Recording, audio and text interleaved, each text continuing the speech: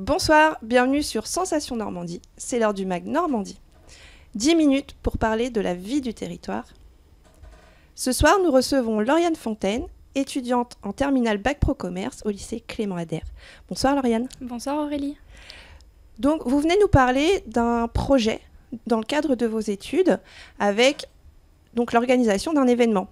Oui, c'est ça. De quel événement s'agit-il ? J'organise un défilé de mode sur la place de la mairie de Bernay le 15 décembre de 11h à midi. Donc j'aurai 10 mannequins avec moi pour défiler ce jour-ci.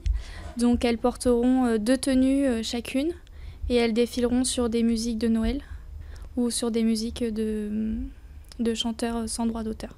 Très bien. Alors, est-ce qu'on peut expliquer un petit peu le cheminement de ce type de projet ? Est-ce que c'est un projet qu'on commence en début d'année ou est-ce que vous l'avez commencé, par exemple, l'année dernière ? Non, du tout. J'ai commencé début novembre, donc juste au retour des vacances de la Toussaint. J'ai fait appel à la mairie pour avoir leur accord pour l'animation. Donc après avoir eu leur accord, j'ai contacté l'éveil pour faire un article, la Radio Sensation pour avoir un mag aujourd'hui.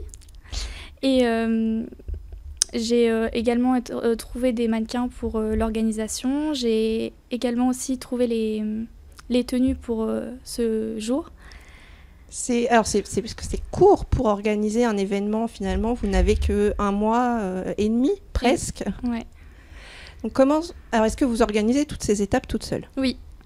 J'ai ma tutrice qui m'a donné l'accord. Après, comme c'est pour mon animation de bac, elle m'a dit si tu veux, tu peux organiser ça toute seule. Enfin, elle m'aide un peu dans les démarches pour l'impression des documents, des flyers, mais en général, je fais tout toute seule. D'accord. Quelles sont les étapes les plus compliquées ? Disons que les mannequins, c'est assez compliqué à trouver parce que tout le monde n'est pas d'accord de défiler. Au mois de décembre aussi, il fait frais. Et puis les démarches auprès de la mairie pour avoir une place grâce à eux. Et comment justement avez-vous trouvé ces mannequins ? À l'aide de mes clientes du magasin et certaines, j'en ai trouvé grâce à ma famille. Donc vous avez dit 10 mannequins, ce sont toutes des femmes ? Oui, toutes des femmes parce que c'est un magasin de prêt-à-porter femmes et accessoires. Qu'est-ce que ça vous apporte de préparer ce type d'événement ? La sensation d'avoir un bon contact avec mes clientes et un bon rapport avec eux et toutes les personnes à côté. Et quelles sont les phases où vraiment ça a été une découverte ? Je ne sais pas, peut-être des personnes rencontrées, alors que ce soit à la mairie, j'imagine que vous avez eu affaire à certains élus plutôt qu'à d'autres. Oui, j'ai plus rencontré la personne chargée de l'association, tout ce qui est organisation des événements de Noël. Donc c'est plus cette phase-là que j'ai rencontré plus du monde. Après, les clientes, en général, on les connaît. On est habitué à eux et puis... Si, l'éveil aussi, que j'ai eu au téléphone pour les explications, comment ça se passe, comment les démarches à faire, les prix. Et puis... Est-ce qu'il y a un moment où on se décourage, où on se dit « j'y arriverai pas » ? Non, même s'il y a des choses qu'on ne peut pas forcément avoir, parce que j'aurais dû avoir un tapis rouge et j'ai pas de réponse, mais j'ai trouvé d'autres solutions à côté et... On baisse pas les bras. Vous l'aurez peut-être d'ici là. Il reste quelques jours, on ne sait jamais. Est-ce que c'est une voie sur laquelle vous souhaitez continuer donc le commerce, mais plutôt sur l'habillement, sur le vestimentaire ? Oui, tout à fait, oui. Événement femme ou homme, pourquoi pas. J'ai pas essayé, mais ça pourrait être quelque chose dont je pourrais essayer dans mon futur. Et c'est une voie que vous avez choisie très tôt ? Oui. Dès ma troisième, quand j'ai fait ma troisième au collège, je savais que je voulais faire du commerce. Est-ce que vous auriez un conseil à donner à ceux qui envisagent cette voie, par exemple, qui sont en classe de troisième et qui sont pour l'heure à la recherche des stages d'observation ? Il faut être motivé, courageux, être dynamique aussi parce que c'est pas quelque chose de facile. Faut pas baisser les bras parce que certes il y a des épreuves compliquées dans les 3 années d'études, Mais en général, quand on est motivé, on y arrive.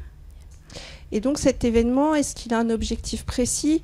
Est-ce que ça validera un diplôme ? Oui, ça validera une épreuve de bac. Et puis également pour la boutique, ça fera juste 1 an et demi qu'elle est ouverte. D'accord. Donc pour elle, ça lui fera sûrement de nouvelles clientes, c'est ce qu'on espère. Et puis pour les clientes qui vont défiler, ça leur permettra de les fidéliser pour celles qui défileront pour nous. Alors, est-ce qu'il y a quelque chose de particulier au niveau des tenues qui seront présentées ? Ça sera des tenues de Noël, donc des robes, des combinaisons, des jupes, des chemisiers, des chaussures à talons. Est-ce qu'il y aura une vente organisée à la suite de ce défilé ? Oui, dans la boutique, le magasin sera ouvert pendant le défilé et les articles seront dans les rayons. Ça permet de choisir sa tenue pour les fêtes voilà, si c'est pas encore fait. Exactement. Est-ce que vous avez connaissance de ce qui est organisé par les autres élèves, par vos camarades ? Oui, j'en ai plusieurs qui ont organisé donc des défilés de mode le week-end dernier, donc le dimanche 9, pour certains magasins aussi qui faisaient des animations devant leur boutique. Donc il y en a qui ont fait des flash mobs, des défilés de mode. Certains ont fait des poses de vernis.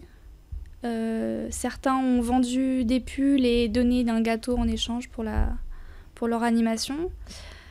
Certains, ils faisaient habillage de mannequins, donc des mannequins fictifs, pour élire la personne qui a habillé le plus beau mannequin et gagner un bon d'achat en échange. Est-ce que ce sont toutes les étapes qui sont validées une à une, ou est-ce que c'est l'objectif final qui est validé dans le cadre... Non, c'est une étape une par une, parce qu'on a plusieurs étapes en commerce. Donc on a l'étape de l'animation, donc à l'oral, où on sera présenté devant un jury. D'accord. Et une étape écrite, donc qui durera, me semble-t-il, 3 heures. 2h30 ou 3 heures, pour valider l'écrit, tout ce qui est calculs commerciaux.